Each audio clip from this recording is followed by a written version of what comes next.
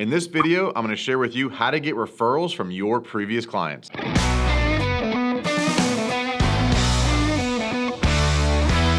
Hey everybody, I'm Claudio, owner of WinRate Consulting and host of the Big Stud Sales Podcast. Farming your previous client base is one of the more wildly missed referral partners that I see on a regular basis. Those are people who have already trust you, already pays you money, already been happy, already experienced your services. They're the best to tell somebody about what it's like to work with you. And I see far too often that contractors forget to go back and communicate with those people. So today I'm going to share with you a few different things that I've done and used successfully to continue to engage with, continue to farm that previous client base. So the first is set up some sort of a reoccurring touch point. This could be an automated monthly newsletter that you email out. It could be somewhat of a quarterly or bi-yearly check-in. It could be some sort of a email campaign that you set up on. It could be monthly, quarterly, twice a year. I think yearly is probably not enough. And just my approach, I think it's better to be consistent. So I would say start at monthly, at worst, do quarterly, but give them some sort of information. What that email would contain is trends, what's happening, what you're up to, maybe any special offers you might have, new technology, new equipment, new whatever it is that you sell. It could be something where you offer a reoccurring service, like service work for roofing, let's say cleaning, gutters, window cleaning, something that kind of has a more reoccurring and regular need, but give them something regularly, educate them, give them some DIY, give them some value, give them some what's up in our marketplace, right? Most of my audience is in a market. Well, what's going on in your marketplace? What are things that people want to know about? How do you make them laugh? How do you get them engaged? So think from that perspective. I talked in a previous video about starting a podcast and a YouTube channel. If you're doing that, that email could be a great way to show people that you're doing that and get them engaged with your content, which creates more touches. But the first step is to create the mailing list, so collect people's email addresses. Programs like MailChimp, Constant Contact, there are several, like I use Keep as a CRM, Market as a CRM, Jobber as a CRM, Buildertrend as a CRM, all have the ability to send regular emails to your group of previous clients. Do not miss this. You have tens, if not hundreds, if not thousands of people you've engaged with over the last 3, 5, 10 years. Those are people that have forgotten about you if you have not been connecting with them.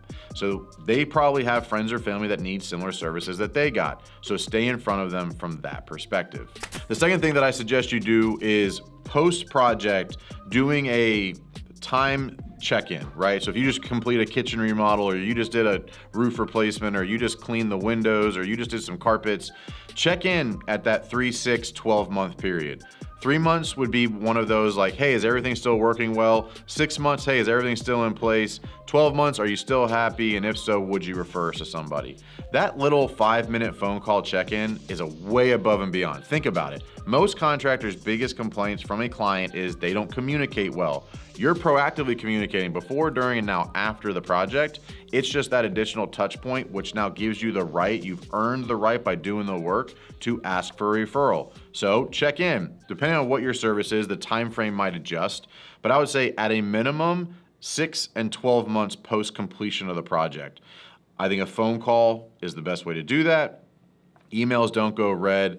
Text messages could be a great thing. Obviously, if you built some sort of rapport with that person, it's a quick text message. That is also something you can automate through many CRMs now. You can just basically say, okay, this person's done. You put them into a campaign where at 6 months, they get a text message. At 12 months, they get a text message, and just opens the door for communication again. And also, like I said, shows that you earn the right to ask for referrals. And the third thing I think is super, super important that I know very few businesses that do effectively is client appreciation gifts. I spend anywhere from $10,000 to $15,000 a year on client appreciation gifts. I did it when I was with the remodel company. I did it when I was with the roofing company. These were all sub $5 million businesses. But if you look at it from an ROI perspective, if you send every one of your clients from this year, let's say you had 100 clients, and you spend $150 per client, that's $15,000. What's one project worth to you? What's one quality referral? What's one additional client worth to you? If your average project, let's say, is $10,000, well, spending 15 grand to get 2 or 3 projects, that's 20, 30, 40 grand potentially that you get next year that you wouldn't have had otherwise. Realistically, and I'll tell you from my experience, it's typically more than that. If you had 100 clients, you might get 10 to 20 people that'll refer you or hire you again for additional services. But it could be anything from a gift basket to a cheesecake to swag. Like, I'm not huge on swag because it's more about you than about them, but you can blend it in with other things that you might send them. But I do twice a year. I do, in the middle of the year and the end of the year, kind of a touch point, just saying, hey, don't forget about me. Hey, here's something for you. Like for me, I'm a business coach, right? I send books. My clients are trying to get educated. So I look at what they want and I send books at the end of every year. I've done it every year I've been a coach. I will continue to do that because it's paid off every year. But you look at it from that perspective, like I spent $4,500 on books. It was a lot of books. They're expensive, but they're only $20 to $30 a piece. I'm gonna send 2 to 3 per client I had this year. So that's 200 to 300 books. Yes, it's time consuming. Yes, you gotta set it up. Yes, you gotta mail them, but I'll tell you that activity will 100% have an ROI on it. So do not forget to appreciate your people, not just clients. Obviously this video is about clients, but I think referral partners and important relationships in your life are important to show appreciation for, because it's your job to continue that relationship. If you did a great job closing them, a great job delivering on the product, a great job at the end, closed out appropriately, they were super happy, why would you not want to stay in touch with that person? That person appreciates you, cares about you, is happy with you. That could be one of your best outlets for additional work going forward. So implement one of those strategies. If you're not doing any of them, implement one. If you're doing some of them, implement the one that you're not. But those 3 things, stay in touch with them via some sort of email campaign, do 3, 6, 12-month check-ins post-project completion. Just say, hey, how's it going? Are you still happy? Is there anything I can do for you? And then client appreciation gifts. I do 2 a year, in the middle of the year, at the end of the year. And I even do this, this is probably a question you might ask. I even do this for clients I did not have this year, but I had last year, right? A lot of things are cyclical. Maybe they needed me in 2019. They didn't need me in 2020, but they need me in 2021. All of those things can be really valuable. It is never a bad time to appreciate people that have paid you money, have used your services, and ultimately trust you. You want to stay in front of those. Those are great ways to add value to them without sounding needy, without calling and looking for yourself.